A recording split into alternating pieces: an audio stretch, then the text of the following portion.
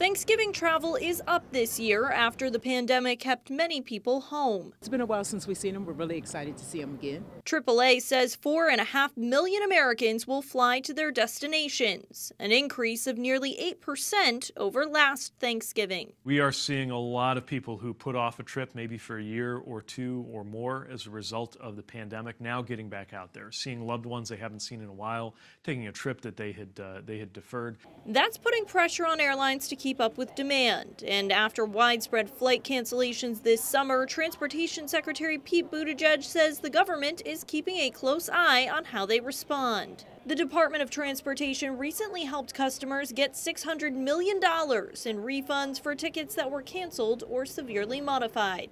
The basic message is that airlines should treat passengers well so that we don't have to get involved in the first place. Buttigieg says airline performance has improved in recent months, with less than 1% of flights canceled on recent busy travel days. But airlines still face challenges such as staffing shortages as well as bad weather. Just again, I want to urge everybody to be safe, to be patient, and to enjoy this great holiday season. Travelers we spoke with at Washington's Reagan National Airport say it's been smooth sailing so far. We had been driving as opposed to flying, so the fact that we're flying this time and it's this simple, we're really excited about that. Everything went back to normal as everyone anticipated, and people, just going to see their families. Might be a little bit of a bulk up, but not that bad.